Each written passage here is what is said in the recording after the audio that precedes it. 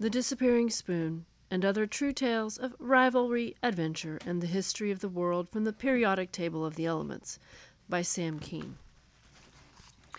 Introduction. As a child in the early 1980s, I tended to talk with things in my mouth: food, dentist tubes, balloons that would fly anyway, whatever, and if no one else was around, I'd talk anyway. This habit led to my fascination with the periodic table the first time I was left alone with the thermometer under my tongue. I came down with strep throat something like a dozen times in the second and third grades, and for days on end it would hurt to swallow. I didn't mind staying home from school and medicating myself with vanilla ice cream and chocolate sauce. Being sick always gave me another chance to break an old-fashioned mercury thermometer, too. Lying there with the glass stick under my tongue, I would answer an imagined question out loud, and the thermometer would slip from my mouth and shatter on the hardwood floor, the liquid mercury in the bulb scattering like ball bearings. A minute later, my mother would drop to the floor, despite her arthritic hip, and begin corralling the balls. Using a toothpick like a hockey stick, she'd brush the supple spheres toward one another until they almost touched. Suddenly, with a final nudge, one sphere would gulp the other. A single, seamless ball would be left quivering where there had been two. She'd repeat this magic trick over and over across the floor, one large ball swallowing the others until the entire silver lentil was reconstructed.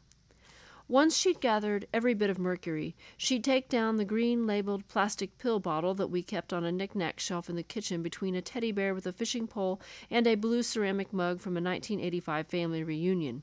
After rolling the ball into an envelope, she'd carefully pour the latest thermometer's worth of mercury onto the pecan-sized glob in the bottle. Sometimes, before hiding the bottle away, she'd pour the quicksilver into the lid and let my siblings and me watch the futuristic metal whisk around, always splitting and healing itself flawlessly.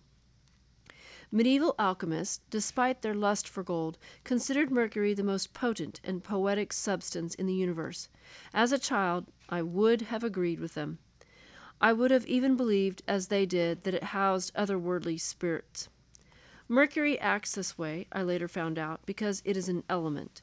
Unlike water, H2O, or carbon dioxide, CO2, or almost anything else you encounter day to day, you cannot naturally separate mercury into smaller units. In fact, mercury is one of the more cultish elements.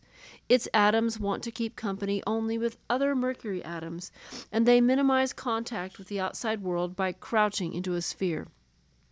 Most liquids I spilled as a child weren't like that. Water tumbled all over, as did oil, vinegar, and unset jello. Mercury never left a speck.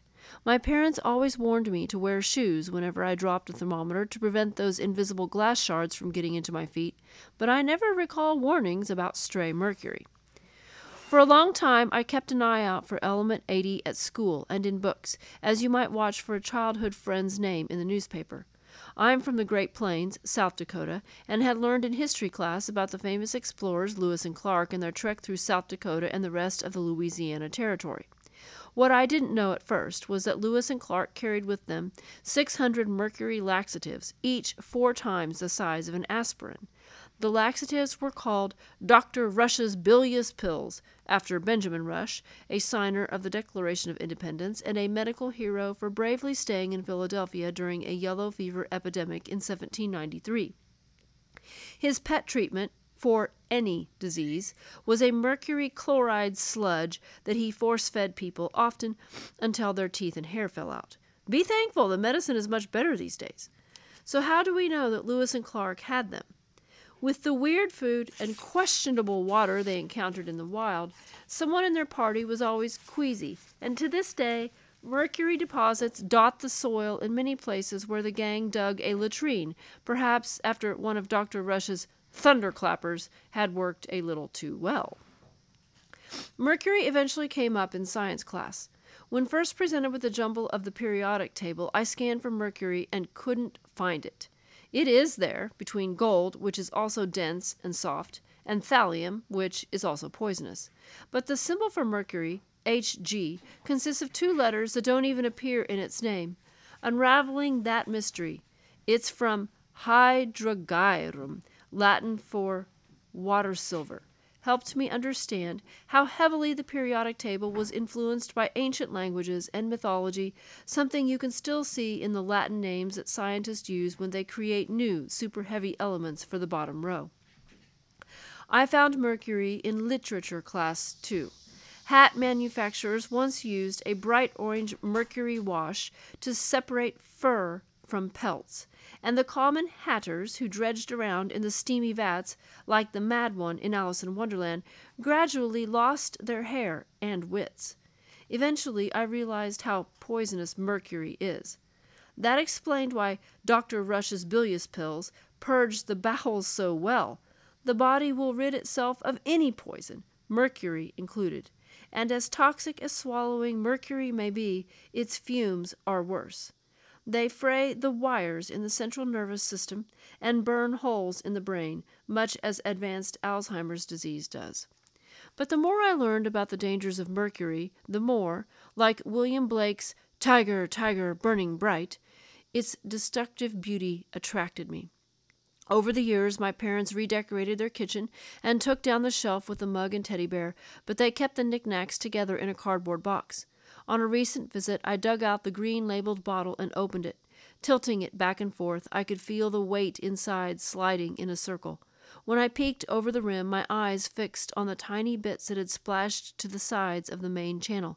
They just sat there, glistening, like beads of water, so perfect you'd encounter them only in fantasies.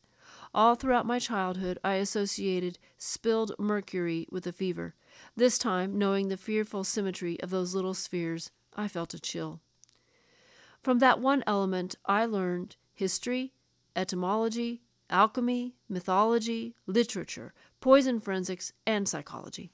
And those weren't the only elemental stories I collected, especially after I immersed myself in scientific studies in college and found a few professors who gladly set aside their research for a little science chit-chat. As a physics major with hopes of escaping the lab to write, I felt miserable among the serious and gifted young scientists in my classes who loved trial and error experiments in a way I never could. I stuck out our 5 frigid years in Minnesota and ended up with an honors degree in physics, but despite having spent hundreds of hours in labs, memorizing thousands of equations, and drawing tens of thousands of diagrams and frictionless pulleys and ramps, my real education came from my professors' stories. Stories about Gandhi and Godzilla, and scientists thinking they'd gone stark raving mad.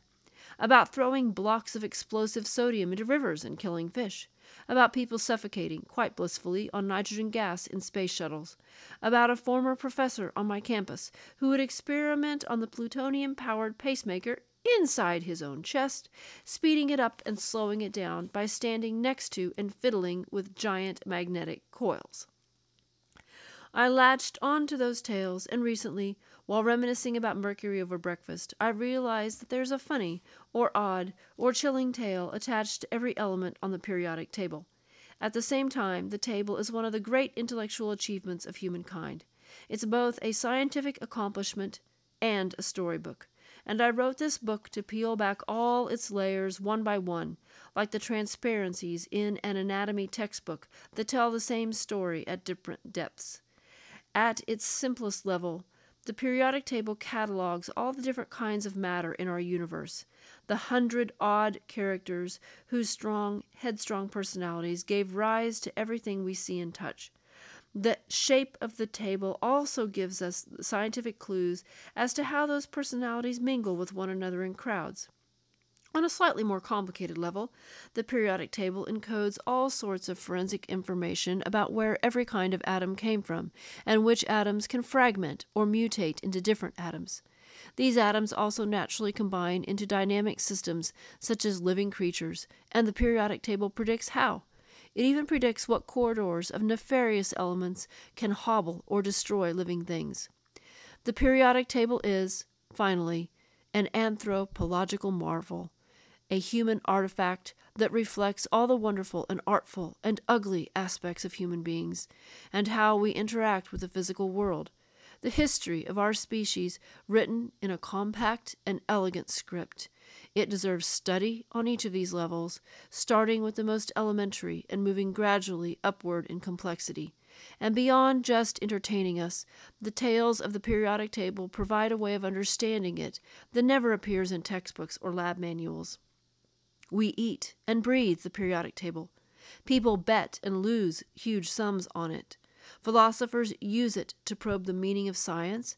It poisons people. It spawns wars.